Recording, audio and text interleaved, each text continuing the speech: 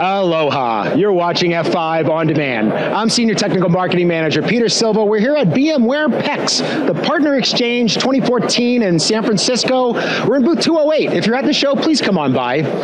We announced some optimized solutions for Horizon View. Yes. Actually, we're announcing it tomorrow. Tomorrow is the official announcement. But you're getting the sneak peek right here today, aren't we, Paul? And so I have Paul Pindell. He's a solution architect handling the F5 VMware business development relationship, right, Paul? That's correct. That's correct, yeah. It's always good to see you, Paul. Good to see you, too. It's been, probably 4, 5, 6, maybe 6 months since we've done one of these. Yeah. We did the PCOIP one, so if you watch that, that's him. Yeah. So this time around, I thought we'd get a little more technical into the solution for Horizon View, because it is kind of cool. Yeah.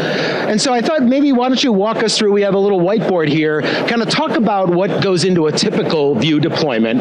Sure. And then maybe let's look at how the new solution slightly changes the architecture, doesn't it, a little? It simplifies that architecture and provides a little higher security posture for it. So, yeah, we'll do that. What I've got here drawn is a before picture. So this is the architecture that you would see using an F5 local traffic manager in an F5 Horizon View deployment using security servers in your DMZ. So this is a normal solution you'd see. You'd have external clients. Those external clients come into the DMZ through a firewall. They talk to the F5 LTM. Traffic goes to here. We make decisions about to which security server we're going to send that traffic. Load balancing decisions.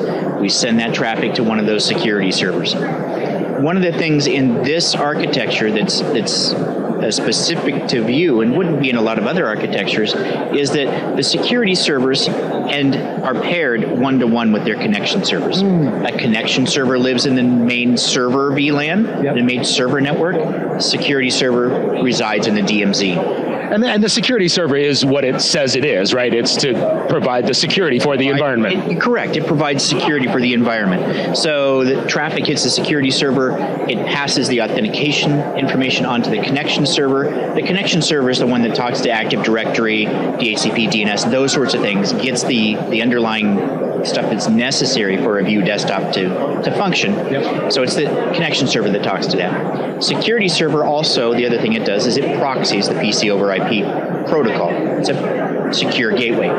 So traffic that comes in, it decrypts it at the security server, passes it through, re-encrypts it, makes sure it's a known good user, passes it on through. So it provides security. And this is a normal external clients coming in. Internal clients in this situation would usually come from internal. They'd hit the very same LTM. The LTM is going to have an interface on the internal network as well, so it's going to span the DMZ. We're a hardened security device. That's a good thing.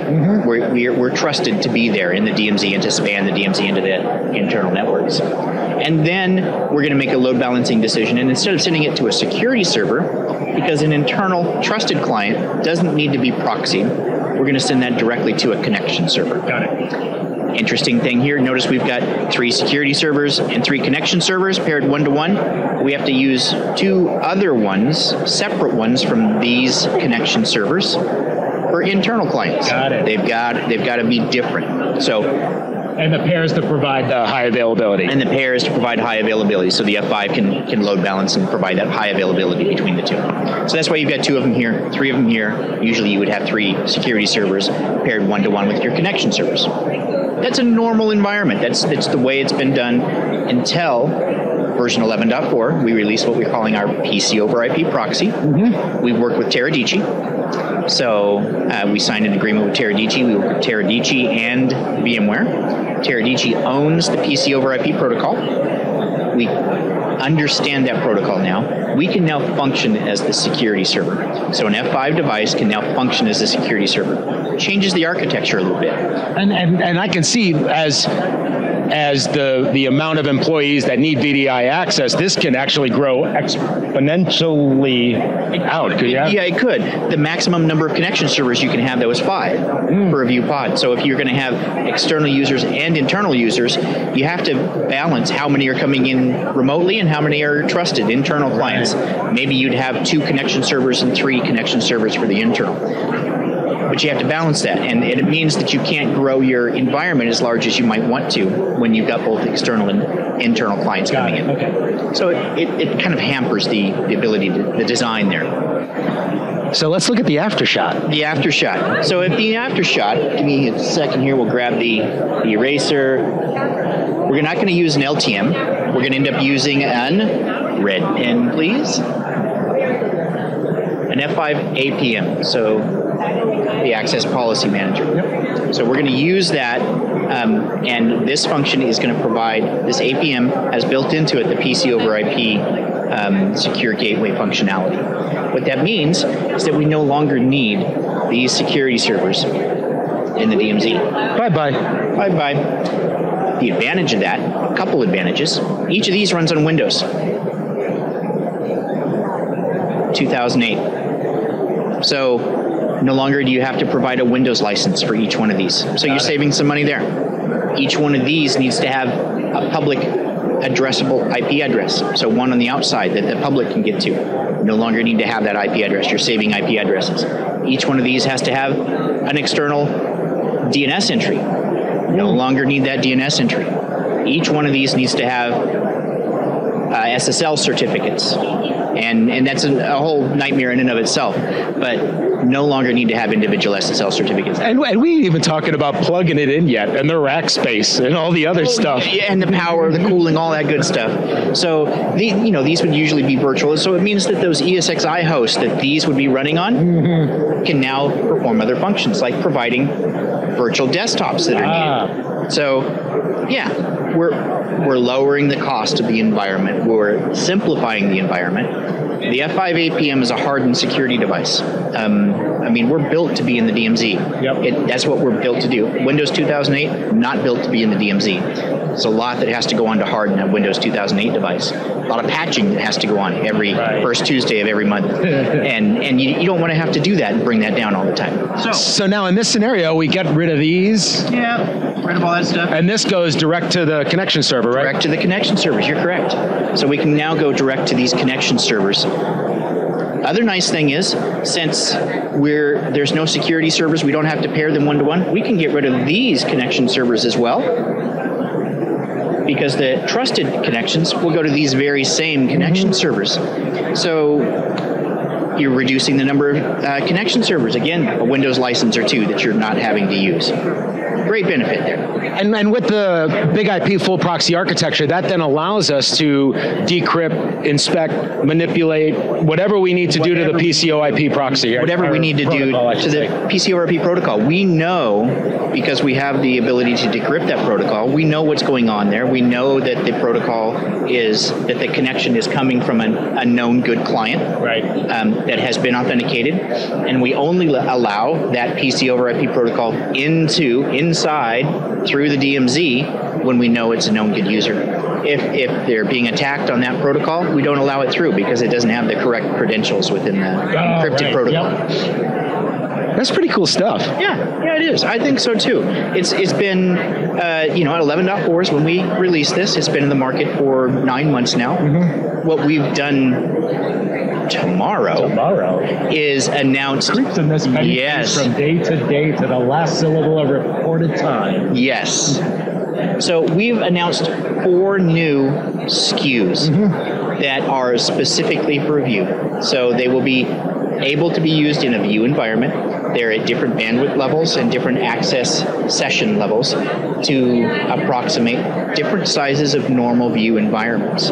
So we'll have a very small demo environment that will allow 10 access sessions to happen. $95 a pop. Wow. We've lowered the price, bargain basement price, just to make sure that what we're trying to do here with this new program is we want to compete against Citrix. We're going to take it to Citrix with this solution. That's what we're trying to do. We want to beat Citrix. F5 plus VMware together beats Citrix. Yeah. And that's the goal of this whole program. There were 2 things that were inhibitors to making that happen.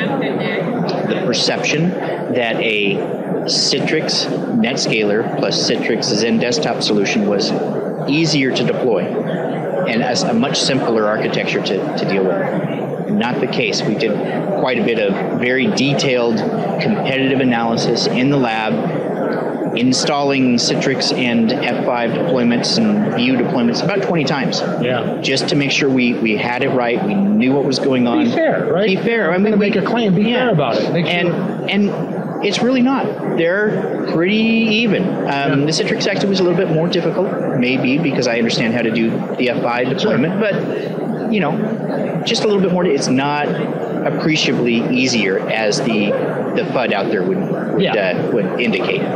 The other was that because Citrix, Zen Desktop, and NetScaler come from the same company, they had the ability to discount one or the other to be price competitive. And we found with these new SKUs, even before these new SKUs, we found at the higher end that it was cheaper for F5 plus View than Citrix, NetScaler, Zen Desktop. Right. But now, at the low end and the high end, all the way across the board, it's cheaper to deploy F5 with View than it is to do a Citrix solution. Sweet. Yeah. So we're taking it to Citrix. We love it. We've increased the security posture with our APM PC over IP proxy, and we've simplified the architecture with it. Yep. So those are the technical value adds, and we've got marketing and the business driver value adds in the form of making sure, dispelling the myth that it is more difficult. It's difficult to do. It's not. We have an IAP that makes it very simple to deploy View. Yep. And the other business driver that we brought to the table was cost. Mm-hmm. So we've made sure that we've dispelled that rumor. Yep. And we are not being inhibited by cost anymore. Right. So much simpler, easier, quicker, more secure, and more cost-effective VDI deployment than any of the competition out there. That's why you're in marketing. Much better than what I said. Yes. Thanks a lot, Paul, man. We see each other every so often. I always love having conversations with you because I learn so much from you, but I really appreciate it. Thanks. It's been good to be on. Thanks so much. So I got Courtney Harding behind the lens this time. Thanks, Courtney. Thank you. So for Courtney, Paul, I'm Peter, and we're with F5 Networks. Thanks for watching. Thanks.